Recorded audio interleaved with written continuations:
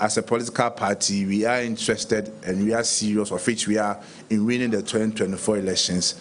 Definitely, we need ministers, we need CEOs, we need MMDCs who understand the plight of the good people of this country and is in touch with reality and are willing to serve the good people of this country. So we are doing the assessment, and once it's done, fortunately enough, myself and National Chairman sits in cabinet, and where we have to push and make a strong case for certain people to be moved, and certain people to also go and rest, the party will not shy away from it, and we will do so. Sure. And whatever decision that comes out to, we let the Ghanaian people know about it.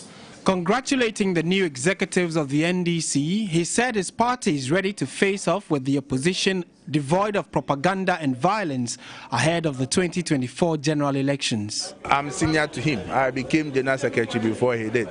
So as my junior General Secretary, I gave my advice, and which is very straightforward, that he should know that he's not or no more a propaganda secretary, but he has become administrator of a major political party in Ghana, and his actions and inaction should marry the position that he occupies. We all know what happened in 2008 when he made several unsavory comments about his former President Kodua, that he has stolen all the goods in Ghana and kept it somewhere, and also NPP had some forest accounts which all turned out to be false. And even when he appeared before the vetting committee in Parliament, he had to render unqualified apology. We don't need that kind of behavior for the position that he occupies now. And I'm looking forward to having a very fruitful relationship with him as General Secretary of a major political party. And anytime, any day, anywhere, if we have to debate, it will be based on matters of national interest,